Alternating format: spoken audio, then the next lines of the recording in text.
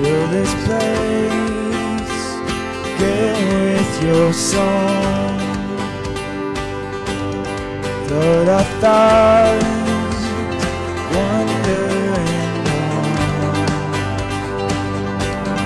Give us a grace of never-changing God. All we want and all we need is found in you, found in you. Jesus, every victory is found in you, found in you.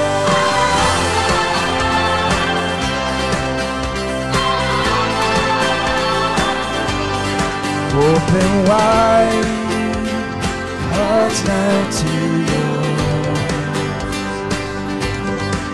Every fear bow down to your love.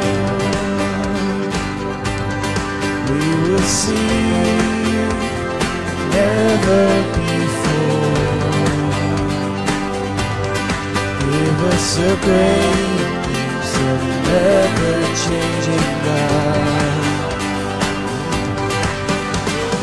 All we want and all we need is found in you, found in you. Jesus, every victory is found in you, found in you.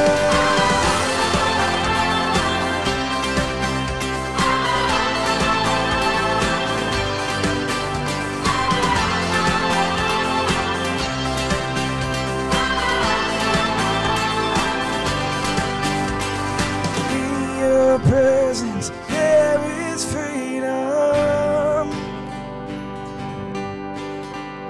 In your presence, we are made whole. In your presence, there is freedom.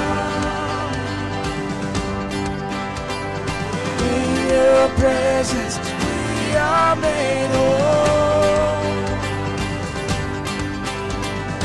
All we want and all we need is found in you, found in you. Jesus, every victory is found in you, found in you. All we want and all we need is found in you, found in you. Jesus, every victory is found in you, found in you.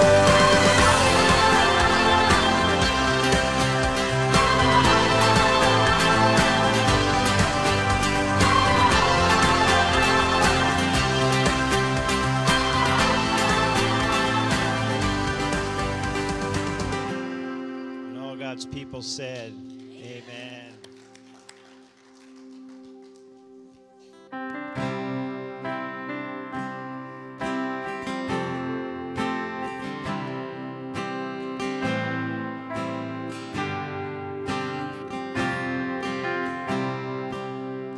Let the King of my heart be the mountain where I run, the fountain I drink from. Oh, he is my song.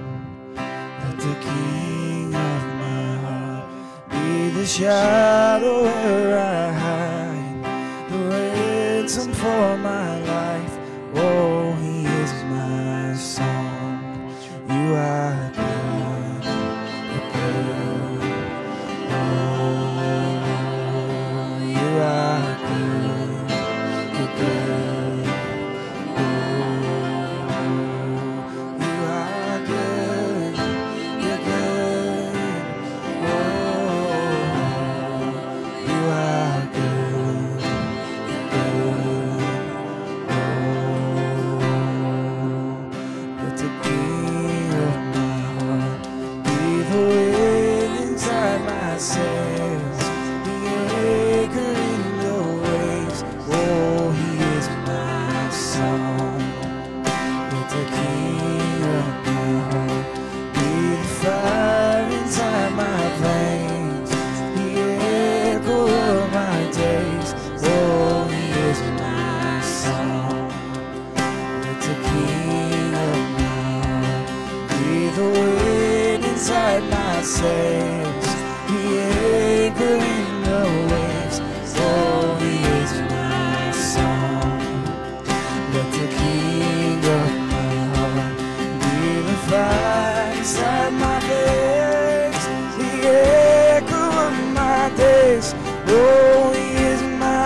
song. You are good. You're good. Oh, you are good. You're good. Oh, you are good. You're good. Oh, you are good. You're good. Oh, you're never gonna let me down.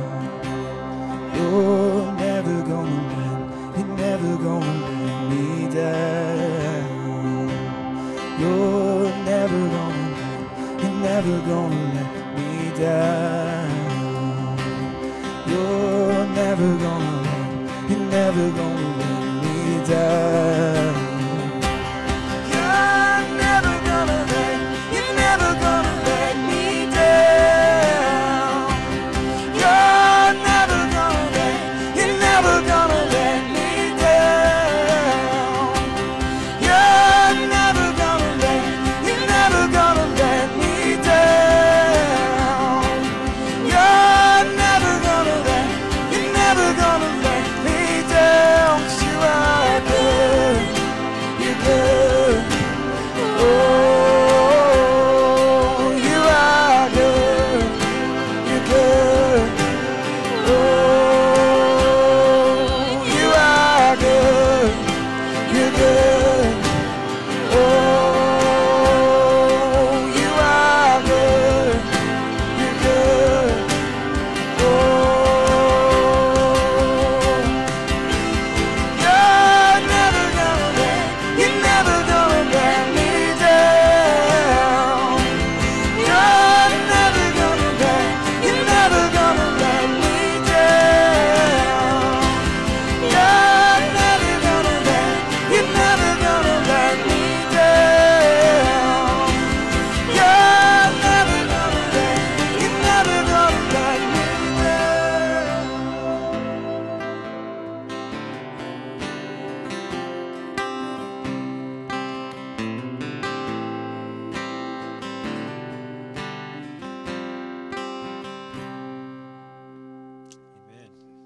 Amen.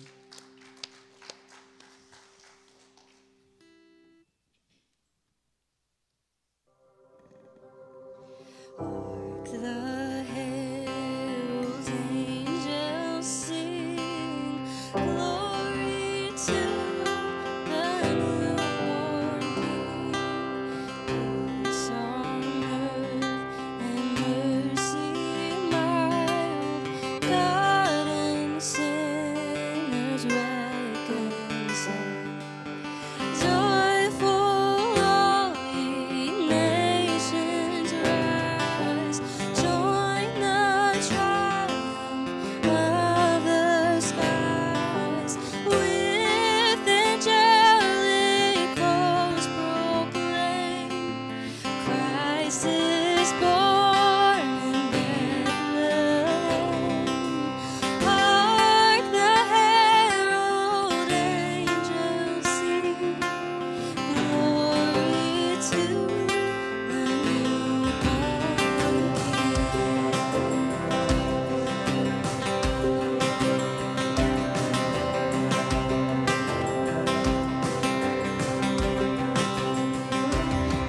Rise, my eyes, heaven adored, Christ the everlasting Lord. Late in time, behold him come, offspring of a virgin's womb. Veiled in flesh, the Godhead see,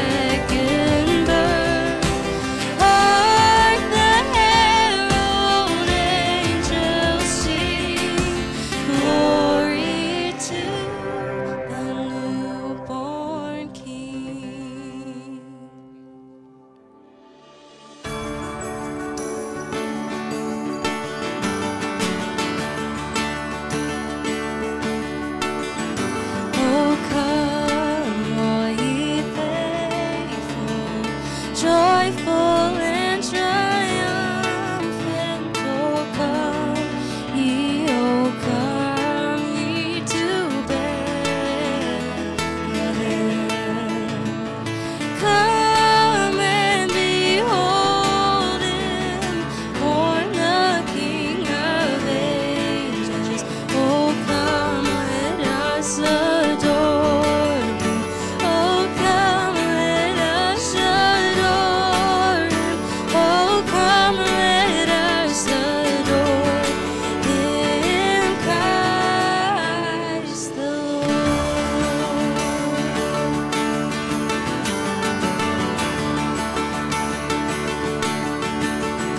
Oh, sing, choirs of angels, sing in exultation.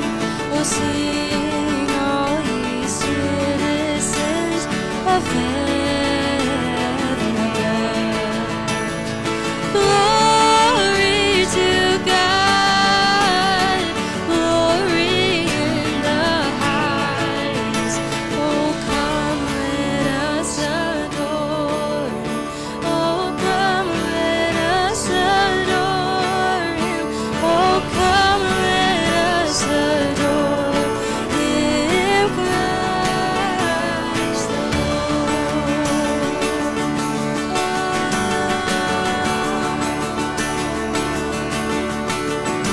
Our Lord, now we greet thee, born this happy morning.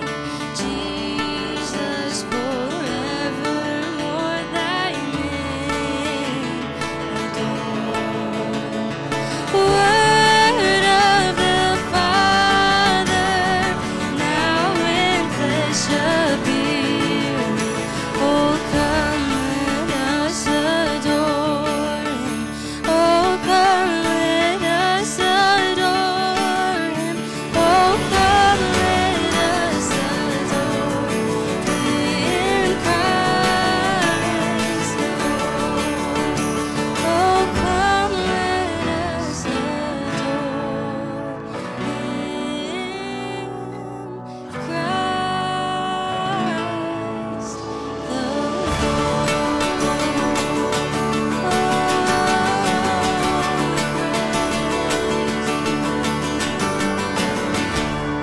Let's adore our Father. Come on. Will you bow with me this morning? Lord, thank you so much for this day. Thank you for the gift that is today. Although it's dreary out, I'm just so blessed to be here in this space and the freedom to worship you, Lord. And you are worthy of all of our praise. Thank you that you are all we need in this life. Nothing else will fulfill us other than you. And we are so grateful, Lord. I just pray that you speak through Aaron today, that you open our hearts and our minds, and that we receive the message today well. And I pray all these things in your name. Amen. Amen.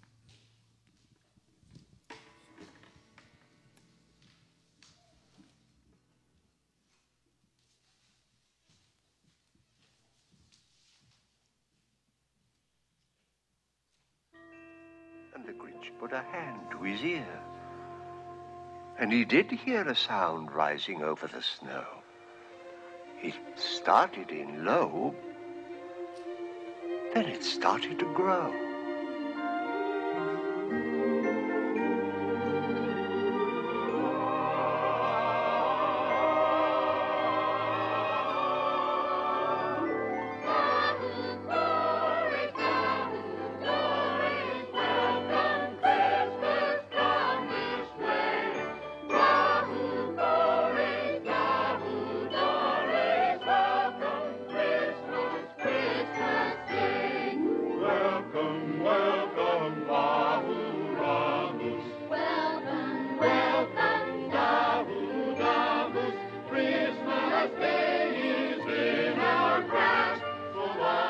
But this sound wasn't sad.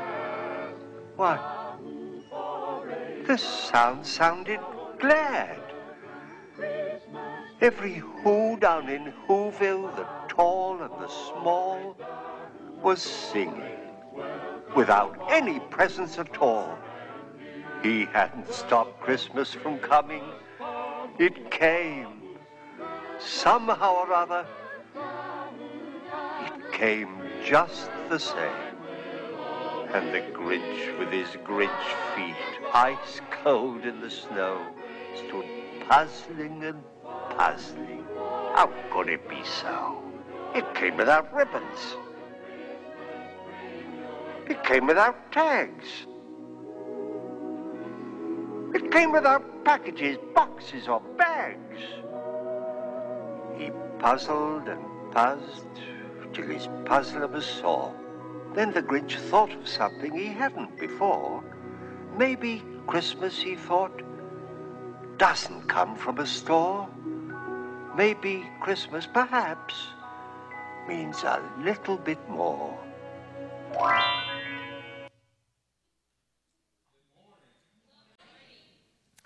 Welcome to Worship with Restore Church. If you're visiting with us, my name is Aaron. I'm the lead pastor and planter of this community. And every year, my wife and I watch the 1966 classic, How the Grinch Stole Christmas.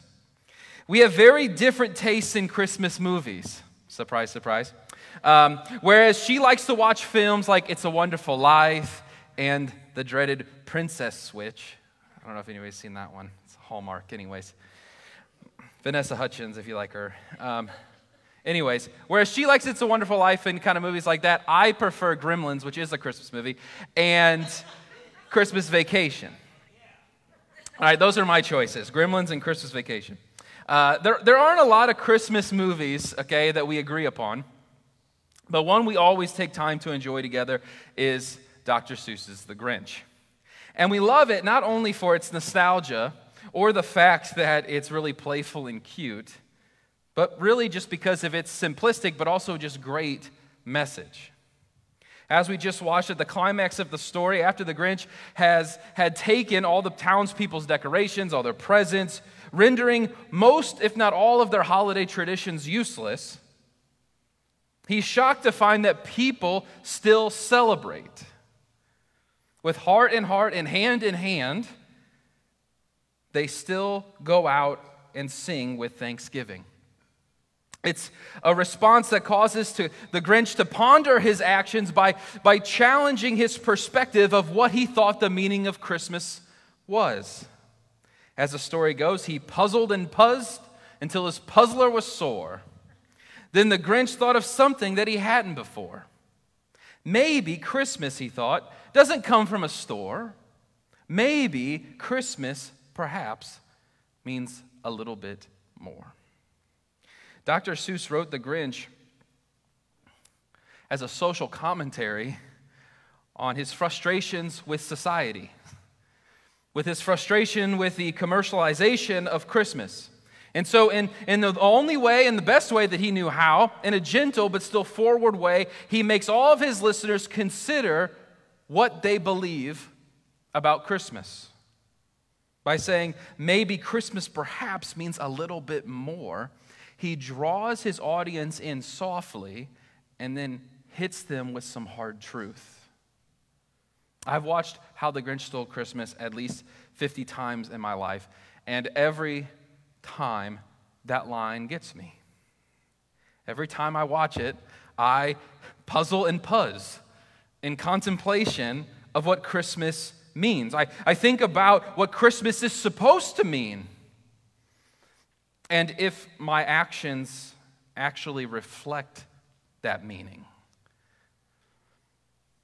Well, something I think we all need to keep in mind when trying to determine what we believe something is, we need to know what the word means that we're using. And so in this case, we have to know what the word Christmas means. So let's just start there, all right? Christmas. What does the word Christmas mean? Thank you, Joel. It's a word we all know. It's a word that we all use, but unfortunately one that probably most of us cannot define linguistically. The term Christmas finds its origin in a Latin phrase which is said, Christus Missa. Christus Missa. And Christos means Christ from the Greek, or Messiah in reference to Jesus, and missa means to go or to be sent. To go or to be sent. Missa is where we get our word mission from. So to say Christus missa is ultimately referring to Jesus' mission. Therefore, when we say Merry, a word which means blessings, Merry Christmas, we are actually saying, be blessed, Christ's mission has begun. That's what you're saying when you say Merry Christmas. Be blessed, Christ's mission has begun. To utter the term Christmas is to announce that Jesus has come. It's meant to be a time of celebration where we express all the things that he represents, love and goodwill towards each other, and it's all a response back to Jesus. All this to say that little bit more Dr. Seuss claimed Christmas means is in actuality a lot more if it's about Jesus. For how we see Christ affects the way that we celebrate Christmas. Meaning, in order for us to uncover what we believe the meaning of Christmas is, we must also figure out what we believe about Jesus, about who we believe that he is. And like the Who's down in Whoville, it will be our actions. It'll be what we choose to do or not do this holiday season that'll prove it. Which leads me to the main point of this study, and that is that after hearing in a few minutes what the Scriptures say about Jesus, that we begin reevaluating what we tend to do at Christmas time. The sort of questions we need to be asking ourselves today is, what do I believe about Jesus? How does that affect my view of Christmas? And do my actions reflect those beliefs? What do I believe about Jesus? How does that affect my view of Christmas? And do my actions reflect those beliefs? Today, I want us to consider what Christmas means to us. If you're tracking with me so far, give me an amen. Amen. For the last few weeks, we've been in the Gospel of Luke, which presents the conception and coming of Christ from the perspective of his mother. Thus far, we've learned that a young woman named Mary had been chosen by God to bear the Messiah, the Savior of the world. She is visited by the angel Gabriel and is told this in summary: "You, Mary, will conceive in your womb and bear a son, and you shall call his name Jesus. He will be great, and he will be called the Son of the Most High. The Lord God will give him the throne of his father David. The Holy Spirit will come upon you. The power of the Most High will overshadow you, and the child will be called holy. He will be set apart as the Son of God." Mary is also told at the same time that her barren relative Elizabeth, in her old age, had also conceived and was 6 months pregnant. Hearing all of this, Mary responds in faith and then decides to go to Elizabeth and stay with her until she gives birth to her son. And at this point, nobody knows Mary is pregnant but Elizabeth, her husband Zechariah, and the angels in heaven. That's the only people that know. However, by this time, 3-4 months of pregnancy, Mary would have started showing. And so she returns home, and the first person she has to tell this news to would be her fiancé, Joseph. His reaction is not found in the Gospel of Luke, but thankfully it is in Matthew's. This is simply because, church, that each writer, Matthew and Luke, decided to write from different perspectives from the eyes of the separate parents. So whereas Luke presents the coming of Jesus through Mary, Matthew does through his father Joseph. So with that being said, we're going to go ahead and take a page out of Matthew's gospel in order that we may see the full picture of how Mary and Joseph saw the coming of the Messiah. With that being said, if you have a Bible with you, you can go ahead and turn to the first chapter of Matthew, if you would. If not, there are Bibles under the seats that you can use and you can take with you if you're visiting and don't have a Bible or just like those, you can go ahead and take one, but the words, as always, will be on the screens. Read with me, church, what Matthew documents in chapter 1, and we're going to be looking at verses 18 through 25 this morning.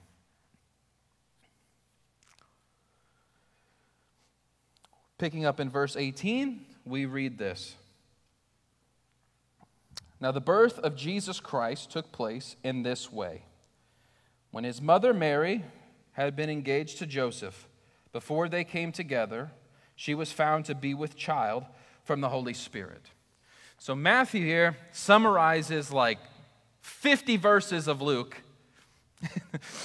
and says, there's this woman, Mary, who was chosen by God to bear the Messiah, and this is how his birth came about. Before she engaged in sex with her husband, she got pregnant. Now, what does your mind go to? If this isn't in Scripture, what if someone comes to you and says, what happened? What do you think? Well, whose daddy is it? You know, whose baby is it? Right? Now, Matthew comes out with a very powerful statement here. He says, this is how Jesus Christ came about. That is a very bold statement because he not only tells us Jesus' name, in which in Luke we find is chosen specifically because of its meaning. It means Savior. But he also adds on a word here that we haven't seen yet in the Gospels related to him, and that is Christ. So he not just calls him, this is how Jesus of Nazareth was born. This is how Jesus the Christ came about. In other words, this is how the Savior of God came to be. It's a very blunt statement. And then you read the next verse and you're like, he was born to an unwed woman. Don't worry, I'm going to explain here. Right? Born to this unwed woman, and you're hearing this, and you're like, okay, I wonder where this is going. And then, you know, if you're questioning that, he says, oh yeah, and she conceived by the Holy Spirit. Because that makes sense. Right? Okay. So that's how Matthew opens it up. He's saying the truth, but it's still difficult to kind of conceive here. Pun intended, I guess. So he says, Mary is engaged to a guy named Joseph, and she's pregnant with a child that is not his. He is the Messiah. He is the Savior of the world. She has miraculously conceived this child by the gift of the Holy Spirit, and this is how Joseph found out. So in the next few verses, we see, and her husband Joseph, being a just man and unwilling to put her to shame, resolved to divorce her quietly. And her husband Joseph, being a just man and unwilling to put her to shame, resolved to divorce her quietly. Matthew, we know from Matthew's gospel, he's originally writing to Jewish people. And so he doesn't give us as much detail sometimes in regards to some of the things he's talking about, because his original audience would have understood these things.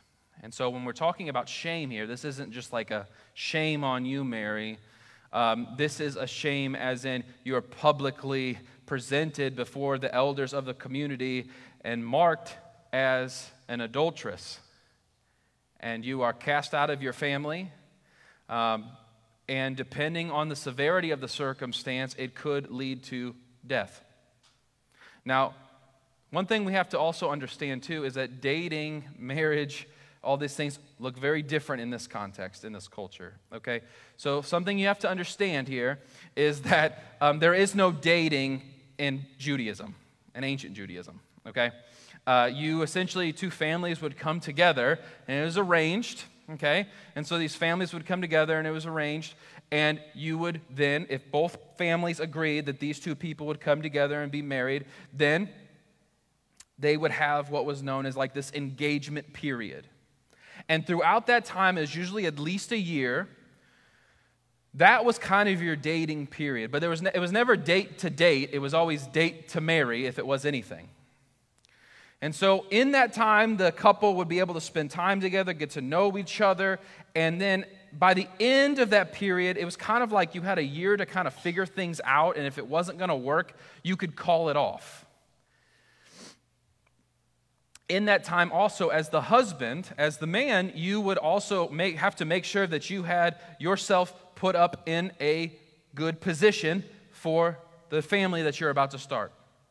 It was your responsibility to provide not just income, but a home. And so Joseph would have been preparing a place to start his family.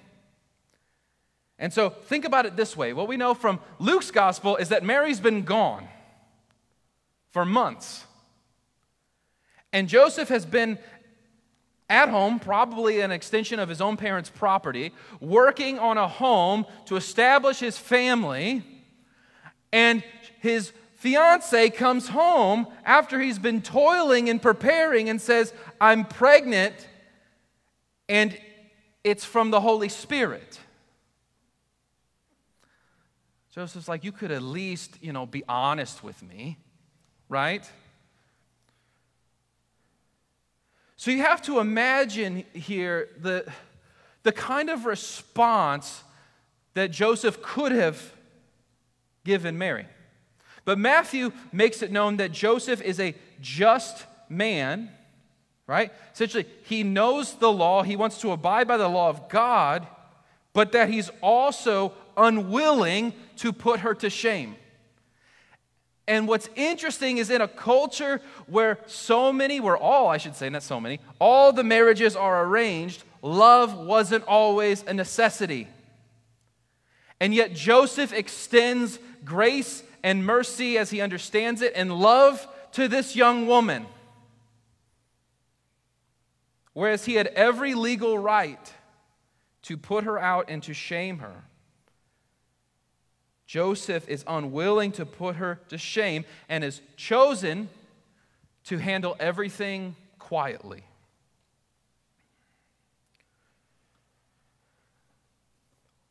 Then we read in verse 20. But as Joseph was considering these things, behold, an angel of the Lord appeared to him in a dream, saying, Joseph, son of David, do not fear to take Mary as your wife, for that which is conceived in her is from the Holy Spirit. She will bear a son, and you will call his name Jesus. And then he gives the explanation for that name.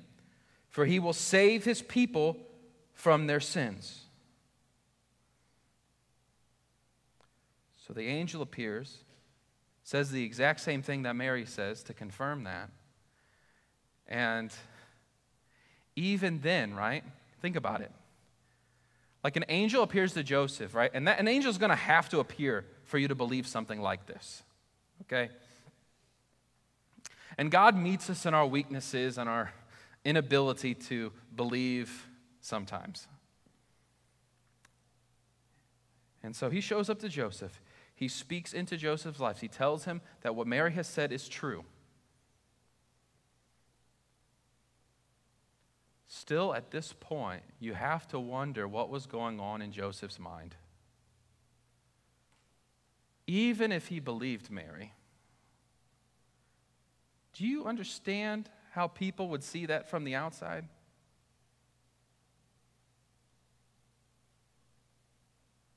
What a shame. Now Joseph has to share in Mary's shame for the rest of his life. And so he has a choice to make here. Matthew then inserts a scripture here that says, and all this took place to fulfill what the Lord spoke through the prophet, speaking of Isaiah. Behold, the virgin shall conceive and bear a son, and they shall call his name Emmanuel. Now, one thing you'll notice about Matthew is that every Old Testament scripture that Matthew uses in his gospel doesn't just mean something about Jesus. Every single time he uses Old Testament scripture, it's about a prophecy or something that has already happened. And in this particular case, this is a prophecy spoken to King Ahaz. And God reminds Ahaz that his favor has not left him, though he has rebelled against him, that his line will continue, and that the Messiah will still come, and that a child will be born to a young woman,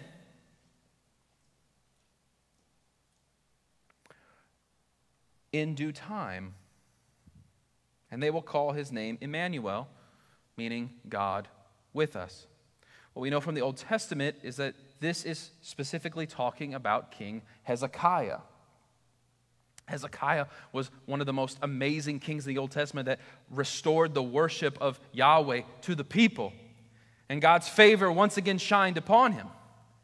So by Matthew bringing this up to his Jewish audience who understood this in that context, he is reminding them that although there was a time where they were way off, God still showed up.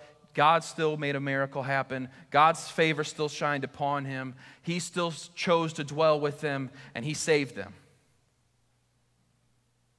Matthew then does something interesting, and he changes the word, one word in this prophecy. What originally meant young woman in Hebrew, he now changes to the Greek, which means virgin as we understand the word, as in without any form of sexual union. So what Matthew does to kind of summarize all this up here is he calls his readers back to a time where God did something amazing for them. And he's saying, just as he did back then, he's doing something even more incredible now. Like you thought it was awesome that he showed up and saved us back then, that he used this child to redeem Israel. Well, he's going to use a child that's not even born to any man to redeem us and to save us. Matthew explains to us the meaning there of that name, Emmanuel.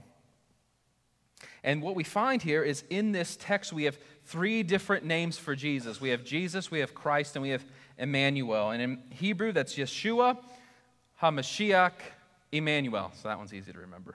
In Greek, it's Isus Christos Emmanuel. And those meanings of those words tell us exactly who Jesus is.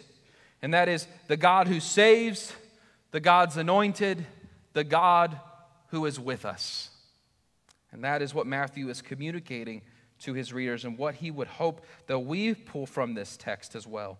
So when we say Jesus, we're saying he is our Savior. When we say Christ, we're identifying he's the Messiah, that he's the chosen one of God. And when we say Emmanuel, we are saying he is literally God in the flesh with us. Then Matthew continues and he says, when Joseph woke from his sleep, he did as the angel of the Lord commanded him. He took Mary to be his wife. And once again, Joseph shows us that Matthew did not write that first description in vain, that he in fact was a just man who was equally gracious. And so Joseph believes, and he takes Mary to be his wife. And then we have a very controversial scripture. It says, but Joseph knew her not until she had been given birth to a son. So this time of year, there's a lot of folklore that gets kind of wrapped around the nativity story, right? And one thing I always want to try to make clear every year when I talk to these texts, that we kind of take those lenses off and see it for what it really is. Make sure that doesn't get convoluted. So we have a lot of brothers and sisters in the faith, specifically those in Catholicism, that have a lot of views about Mary that aren't necessarily taught here. And so it's important that we study this and we understand that not everything that we hear is necessarily true, that we look to the scripture first before our traditions, okay? And so what Matthew literally writes here is that Joseph did not know Mary until she had given birth to a son. What that means is Joseph didn't have sex with Mary until she gave birth to Jesus. Matthew is saying that for you to know without any question at all that Mary conceived and delivered the child as a virgin. That this child was born of the Holy Spirit was miraculous. Okay? But it also tells us that Mary was a woman who had a family and who had a husband that she had sex with. So let us not put into our heads this idea that Mary had to be, for whatever reason, a perpetual virgin. That Mary had to be a virgin her whole life. That's not what it's saying here. It's literally the opposite of that, okay? And it doesn't change the story at all. If anything, it makes Mary more relatable. It makes Mary human. It makes her faith so much greater in the fact that she literally was someone just like you and me with a mountain of a faith who God used to do incredible things. Usually this idea is taught, church, that Mary has to be a perpetual virgin is because she can't be someone of sin, is this idea. That Mary has to be absent from sin. I don't know why that has to be. If it's conceived by the Holy Spirit, then I think God's taken the sin thing. He's taken care of all that. Let us celebrate Mary, but let's not elevate her to a place where she shouldn't be. So, that is essentially what's happening here, okay? So, Joseph doesn't consummate the marriage until after Jesus is born. That's what's being communicated here. It's not Joseph never did, it's that Joseph didn't until. And so he honored Mary and her virginity and the child that she was bearing.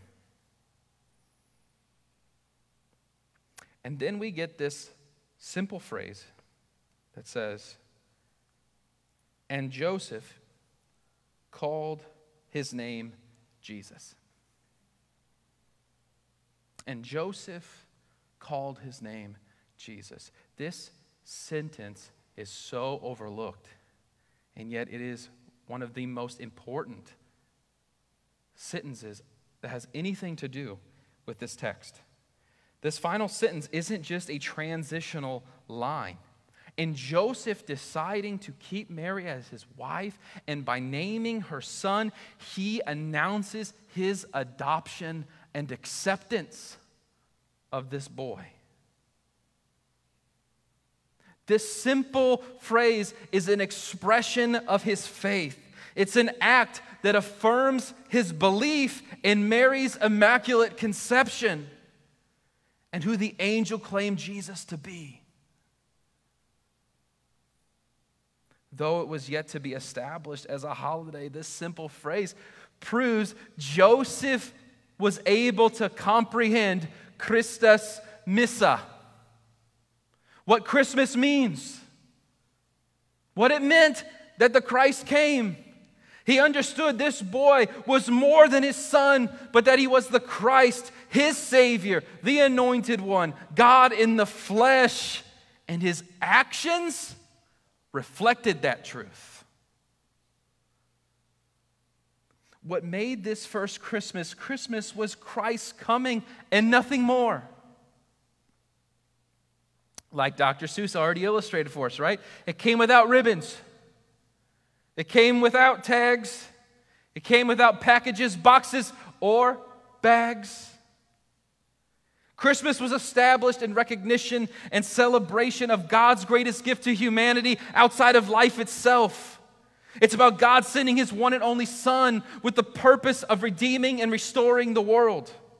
Christmas is about the day God lovingly, humbly, and graciously gave Himself to us in the coming birth and incarnation of Jesus. The day He made it possible for us to enter into personal and intimate relationship with Him. Through Jesus, we can be forgiven of our sins, that we may approach and know the Creator God and our Heavenly Father. Christmas means Christ has come, yet for some it means nothing without ribbons and tags, packages, boxes, and bags. How ironic, church, knowing now what the word Christmas means. Is it that for most people Christ is completely absent at Christmas? And what's unfortunate is that this sort of behavior isn't limited to those outside of the church, that this behavior isn't limited to those who do not have faith. For those who lack the faith of Joseph, who don't have the faith of Mary or Matthew, this sort of behavior is understandable, right? If you don't believe Jesus is the Savior, if you don't believe He's the Anointed One, if you don't believe that He's God with us, then I don't expect Jesus to be incorporated in your celebrations. Although I deeply desire for everyone to believe in Christ, as Peter and Paul said, for all people to come to repentance and receive knowledge of the truth, I know that not everyone will. I know that I shouldn't worry about holding other people to a standard they don't acknowledge or presently accept. I'm not going to go around and tell people to keep Christ in Christmas who deny Christ. It doesn't really make much sense. So if you're one of those people that this next part of the message isn't for you just yet, okay? Faith must come first, and I pray that you encounter it today if you haven't already. But let me speak to those who claim to be Christian and you say they profess Christ at Christmas. If you're one of those people, I want to say to you, do you really?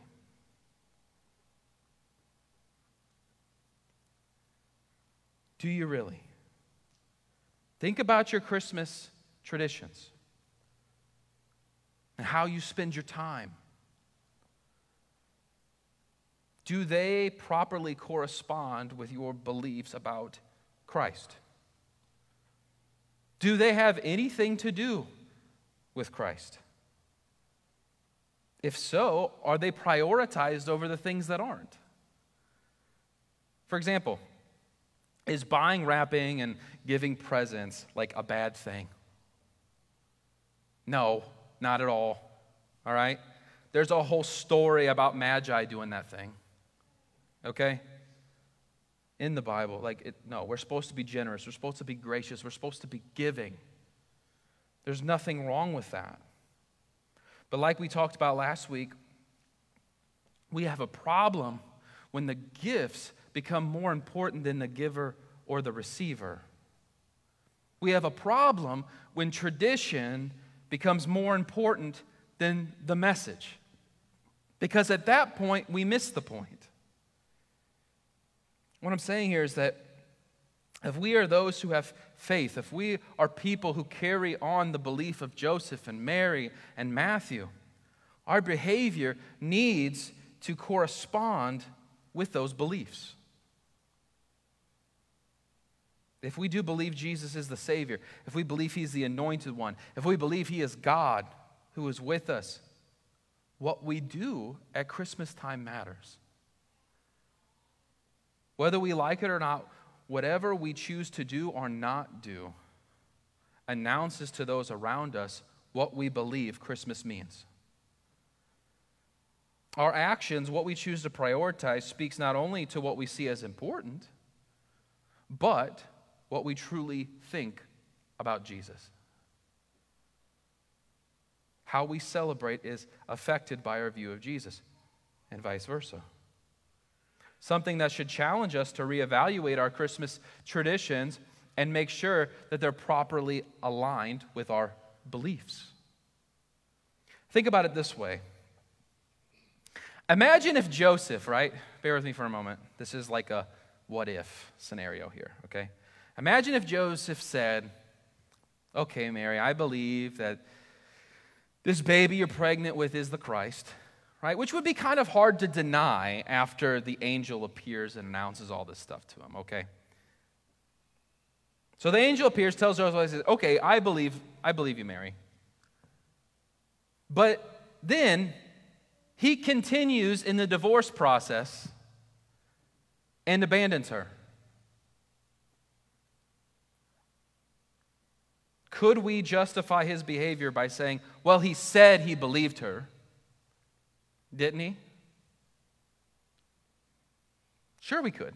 We could justify that. It's pretty weak, but it's a weak argument, we can justify it. But that's not how it should work, right? Like having both words and actions, would we not take account of both of them? Of course we would. We would take Joseph's words, compare them to his actions, and then conclude whether or not he was a liar or his particular belief didn't mean enough to actually make a lasting effect.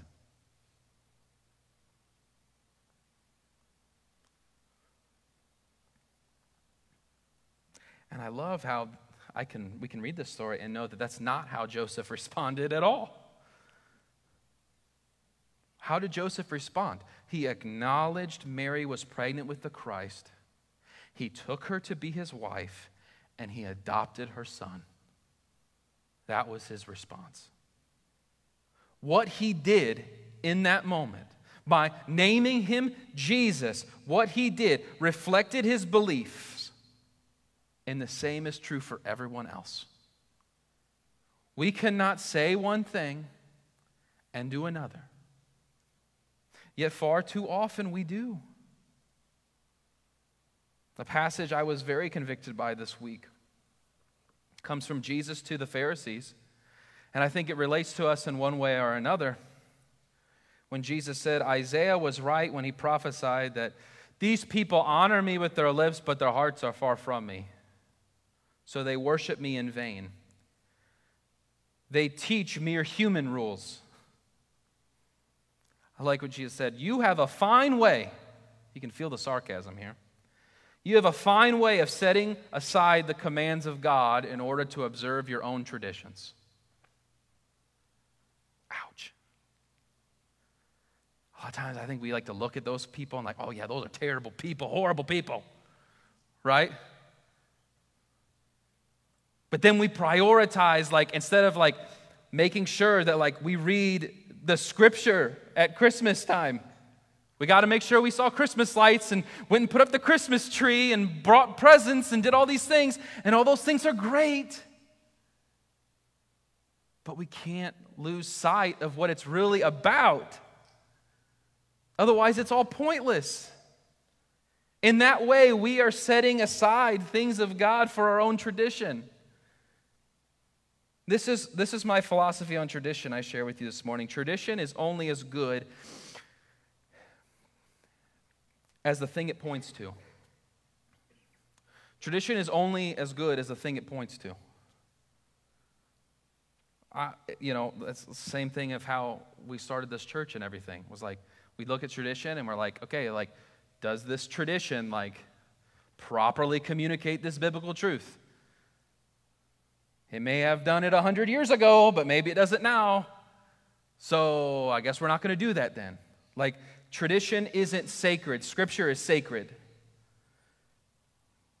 And we can't have them in conflict with one another. Tradition is only as good as the thing it points to. And it's an unfortunate fact that many of our traditions point to things less desirable than Christ. As Christians, everything we do at Christmas should direct our focus back to Christ and the things that he represents. Love and goodwill and giving and grace. So what I've been challenged by and what I want to challenge you with is that if you have a particular tradition and it distracts you from Jesus, remove it. Get rid of it. If it supersedes him, adjust your priorities. How you see Christ affects the way you celebrate. And just as it was for the Who's down in Whoville and Joseph, it'll be by our actions, church.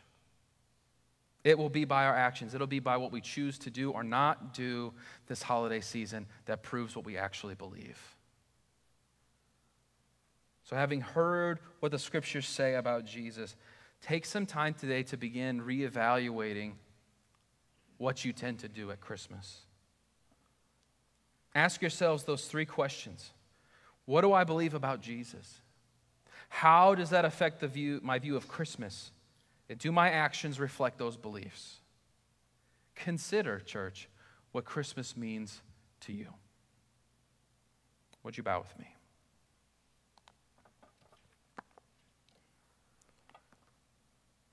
Dear Lord and Heavenly Father, we come to you in this season and we thank you for your Son, Jesus. We thank you, God, that you not only desired to create us, but that you provided a way when we fell short to save us. We thank you, Jesus, that you didn't just provide a way to save us, but provided a way for us to have newness of life and life eternal. And this is the hope that we get to carry each and every day, not just this time of year. But we set aside time, Jesus, to recognize all the things that you have given to us, all the things that God the Father has given to us through the Son. So help us, Father, to honor that. Help us to really evaluate what we believe and if we are behaving in a way that reflects those beliefs properly. When we think about what Christmas means and we think about the fact that it literally means that Jesus has come on mission. And when we understand that that mission was for him to come to us that he may save us, man, this time of year means so much more than anything we could give or receive. Help the things that we do, Father, the traditions, the time that we get with family and the time that we get decorating and giving gifts and all these great things, Father, that you bless us with. Help us to not lose sight of the fact that the only reason we're doing that in the first place is because you took time to give the greatest gift to us. And all these things, Jesus, we come to you and we ask that you renew our hearts and our spirits and our minds that we may move closer and become the children that you have called us to be. We thank you for this season and this time, Jesus. In your name we pray. Amen.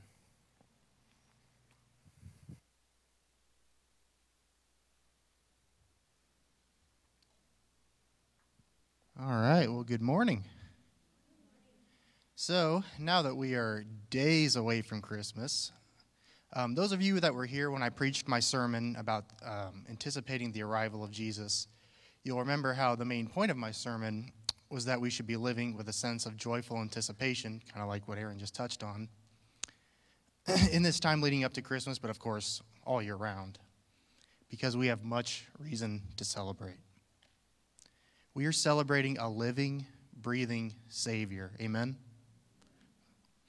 Not someone who we just read about in scriptures, not someone who we just read about in scriptures, but someone who hears our prayers, loves each one of us deeply, walks with us in times of trial, and never leaves nor forsakes us. Jesus is the one who is always there. He's the one who will never let us down, the one who knows us better than we know ourselves. We aren't celebrating someone who is just some historical figure. He wasn't just another George Washington or an Abraham Lincoln. We are celebrating the Son of the living God, who came down to take our sin, our shame, our guilt, everything, and bear it so that we don't have to. He's personal. He's close. He's there to embrace us even when we feel lost and discouraged. Church, I can't emphasize enough that we have been given the greatest gift we could ever receive. That being a close friend who loves us despite our mistakes and imperfections, who will always be there even when we wander from him. I can personally attest to this, so you get a little story time with Ethan. Don't worry, it's short though.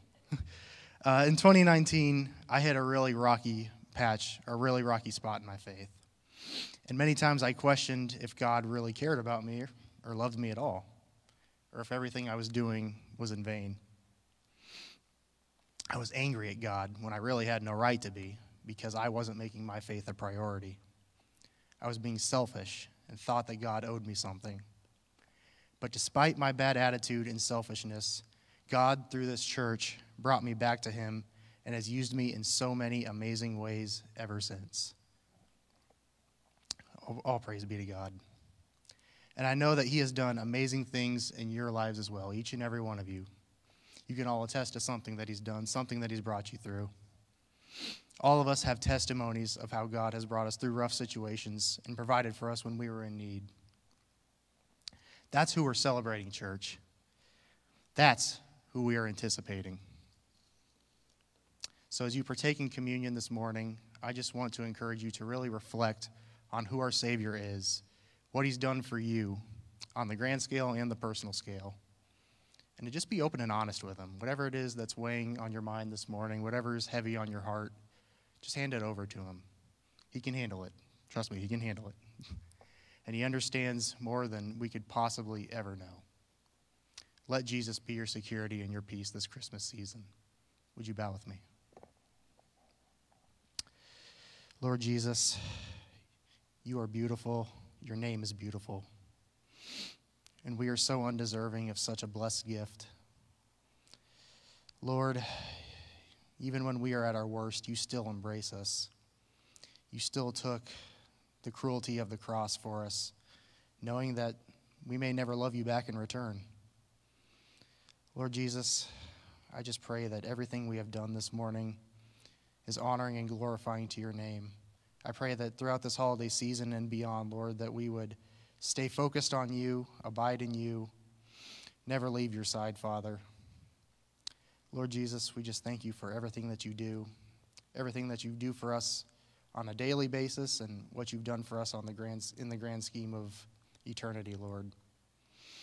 We love you, we thank you, and we pray these things in Jesus' holy and perfect name. Amen.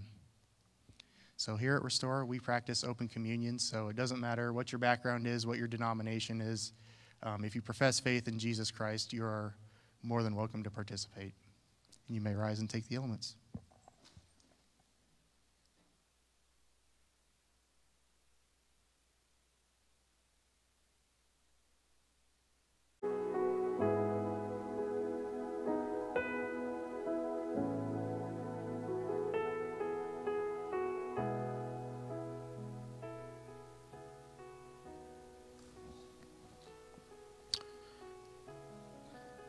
All right, so I'm not doing upcoming announcements. Well, it's kind of upcoming, but I have a special one that we need to announce to you all. So in January, we always kind of try to review our leadership and who's in our leadership and our deacons and elders and pastors. So one of the ways that we do that is, especially with the deacon position, so our deacons are elected on an annual basis, and part of our process for accountability and just making sure that those people are doing what we need them to do as a church, we want to inform you all who those people are and give you an opportunity over the next month to come talk to us in leadership, so elders and pastors. If you have any concerns or questions over why certain people are in the roles that they're in.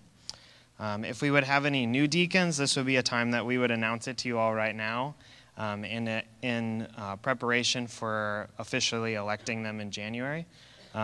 This year we don't have any new deacons, but I just wanted to let you know about who we currently have in leadership. If you are unaware or if you have any questions about why they are in those roles.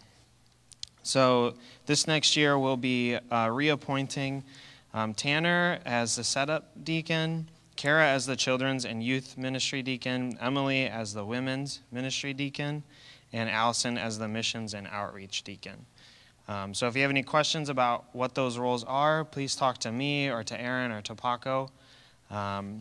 If you have any concerns about how they're doing their role or have any comments of ways that they could improve, the three of us also would like to know that.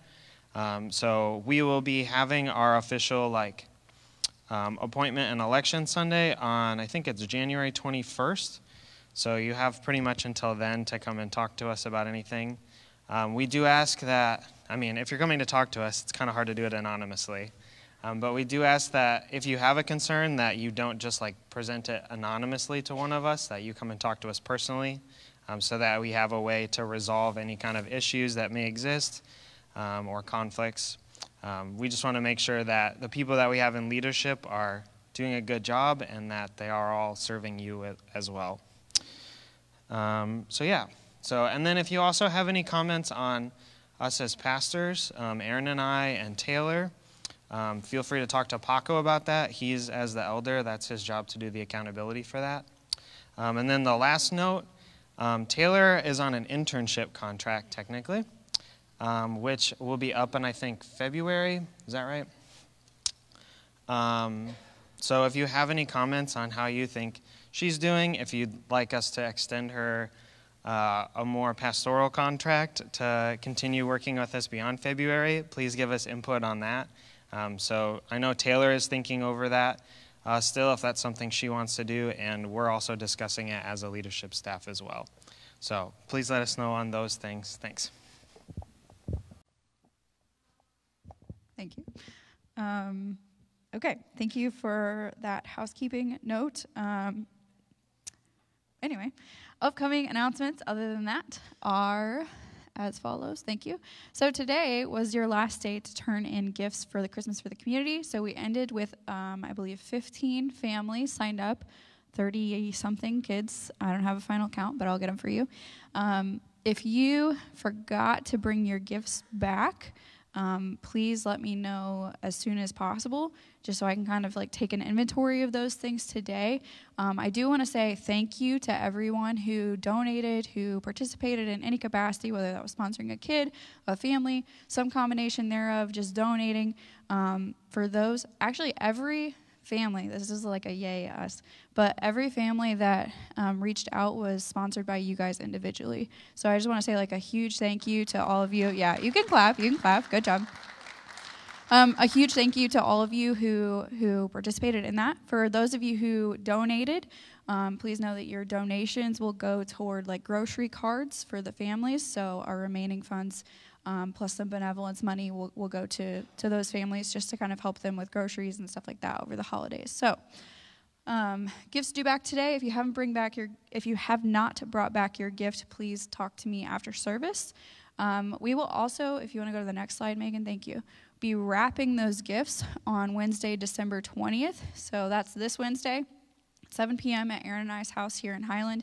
The reason we have you bring back the gifts unwrapped is so we can wrap them strategically so each kid has about the same gifts to unwrap, because you know how kids can be.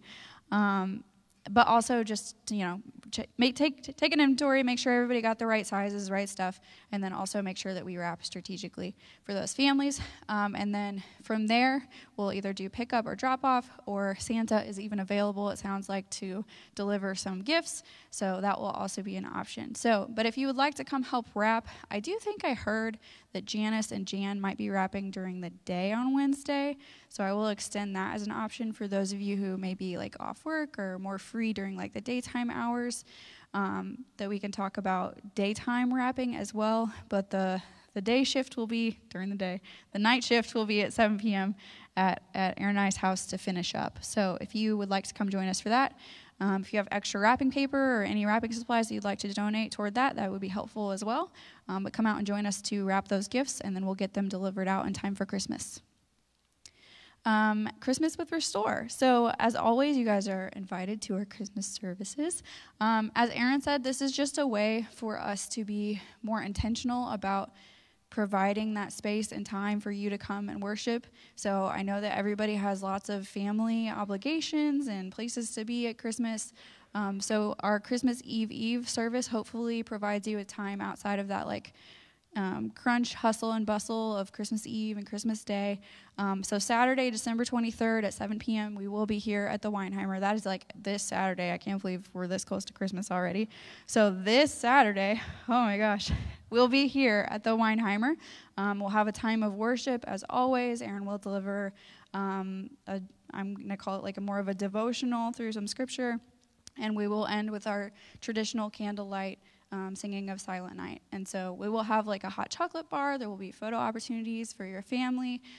So just come out and invite a friend to celebrate with us. Don't spend Christmas alone this year or without the hope that Jesus provides. So Saturday, December 23rd, we will be here. And then Sunday at our normal service time, 10:30 a.m., we will also be here. So two different services, different things at each of them. So please come out and join us, and just, again, opportunities for you to make Jesus more of your celebration this year. And I think that's all I have for you. So Talia and Mike are over at the prayer station today. So as always, I just want to reemphasize that this isn't just something like that there has to be something like big, heavy going on in your life to use the prayer station. If something just stuck out to you during service, or something is just going on that you want to pray over, or even just like a praise that you want to lift up with your church family, that is what they are over there for. You can also always leave an index card and just know that the prayer team prays over those throughout the week and even like follows up on those as well. So with that being said, I hope you guys have a great week. I'll see you for Christmas on Saturday. See you guys Saturday.